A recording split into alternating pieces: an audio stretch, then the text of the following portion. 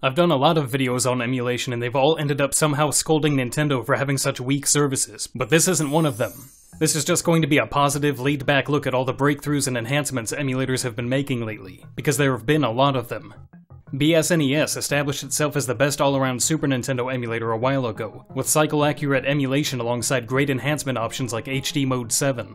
Widescreen support was one of the most exciting additions, but it never really got off the ground. It required games to be patched individually, and the mods weren't exactly forthcoming. That seems to be changing now. The only prior widescreen patch, Oxesi's Super Metroid hack, is still in progress and has been updated since the last time I showed it. It's becoming more of a general quality of life improvement, with faster door transitions and elevator speeds. 80% of the time it looks amazing, but a lot of things still have to be polished before it's ready for use. The bigger news is that there's now a second and mostly complete mod for Super Mario World by a modder named Vitor. He painstakingly fixed the hundreds of issues that emerged when expanding the game's screen, and even managed to fix a few glitches that were in the original release. The result is a game that feels like it was designed this way from the start. A lot of the levels are linear rooms or caves that stretch on for long distances and make natural showcases for widescreen. And to get this out of the way right now, most of the footage isn't truly 16:9 because I'm playing with the narrower 1:1 pixel mapping. The screen is filled when playing with the 4:3 proportions, and like my body, it will also support ultra-wide ratios. The mod is more than a visual tweak, and the extra width changes the difficulty in some levels. It's much easier to dash through stages now that you can see more of what's ahead, but I doubt many people will object to that since Super Mario World was never that tough anyway. The higher speed just makes it more fun to play. Scrolling levels see a bigger difficulty nerf due to the added space Mario can escape to at the edges of the screen, but these were also never hard to navigate in the first place. Any difficulty loss is made up for by how much harder projectile-based levels become. Soda Lake normally begins with a safe screen before moving into the torpedo launchers, but in widescreen the torpedoes are in view and firing from the very start, and they'll continue firing after you've passed them up, dramatically increasing the number of hazards that have to be dealt with at once. After struggling with this new bullet hell version, the original feels like a total cakewalk, and this is a good thing. If you've played Super Mario World to death, then the new balancing will be a refreshing change of pace, but without losing the original feel of the game. The mod also adds SA1 support in order to power a lot of the changes that had to be made. The SA1 was a coprocessor included on some cartridges, similar to the Super FX chip. According to Vitor, it could increase the processing power of the system 5-fold and allow for better performance and more sprites.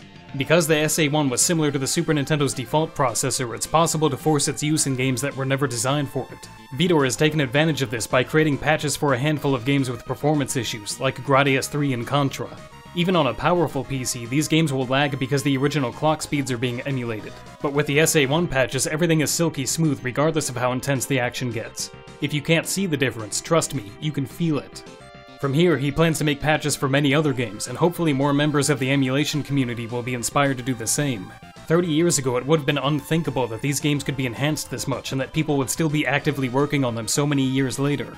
And it makes me wonder how much better these games will get years down the road from now. What you're looking at is an NES game, running the 8-bit equivalent of a texture pack. This news is a little older, but if you dust it off, it's still just fine. Mason was discontinued last year, but it's still one of the most modern and accurate NES emulators, and it's the only one to support high-res sprite packs. Modders have taken advantage of this to boost the audio and visuals up to the 16-bit level or beyond, with surprisingly convincing results. The Zelda Remastered patch has lots of new animations and looks like a full-on remake, which is interesting because Nintendo did an actual 16-bit remake of the game on the Satellaview system. If you had never heard of this before, it's because the game ended up in the massive pile of stuff that never made it overseas. It gave the music and visuals a Mario All-Star style treatment and made some tweaks to the gameplay. You can be the judge of which version looks best, but at the very least the new HD mod is extremely competitive. The Metroid pack has slightly janky animations but is otherwise pretty close to the look of Super Metroid, and most surprisingly it actually adds a working map to the pause screen. If you want to play a 16-bitted up version of Metroid, I do have to question why you wouldn't choose Zero Mission or Super Metroid itself, but this is by far the most playable way to experience the 1986 release. As a side note, the developer of BSNES HD has loose plans to eventually bring similar features to SNES games as well, meaning there's a chance to finally make the Super Duper Metroid 8K photorealism pack I've always wanted to. This is one of the great strengths of the unofficial emulator community. Developers pay attention to what other emulators are doing and bring those features into their own work when possible. MGBA, or MGBA, is another example of this. Last year it added support for HD-affine graphics, basically accomplishing the same thing BSNES HD had done for Mode 7. And more recently, the developers worked with the Dolphin team to better emulate GameCube connectivity.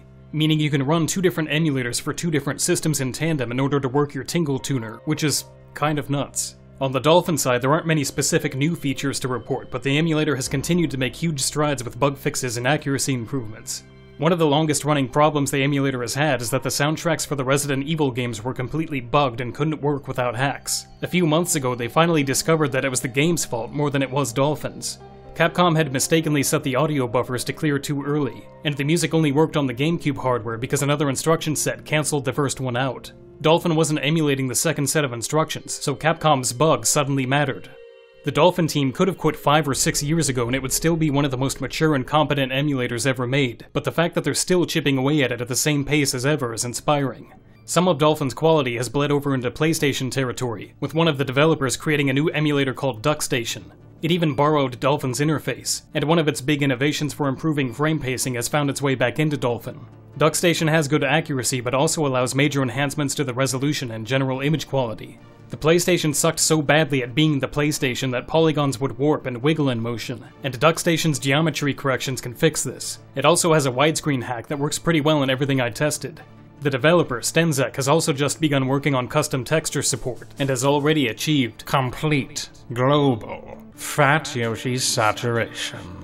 Almost all of the big games from this system have been remade or ported to newer hardware, but the PlayStation library was so huge that there's still a mountain of software that depends on emulation, and DuckStation seems like a major upgrade going forward. The last thing I want to note is that Project 64 recently turned 20 years old and hit version 3.0, marking the first numbered change in about 8 years. Zilmar intends to maintain it alongside a new 4.0 version that will focus on cycle-accurate emulation, which is something that's been attempted before but never achieved yet. Project 64 has been far from perfect, but it has shown pretty incredible endurance in its 2 decades of development. So if this project is going for cycle accuracy, it's a safe bet that we'll get it. And thanks to the Glide N64 plugin, there's already an incredible amount of enhancement possible, including support for every depth-based effect Reshade offers.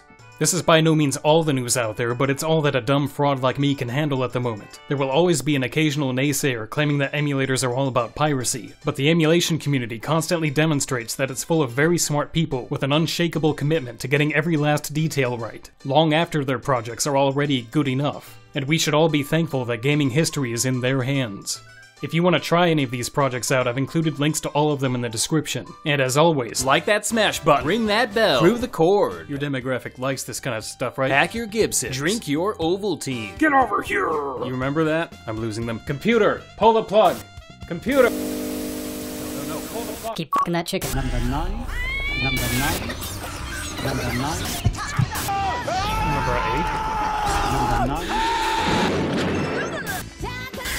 Number 9. Sorry.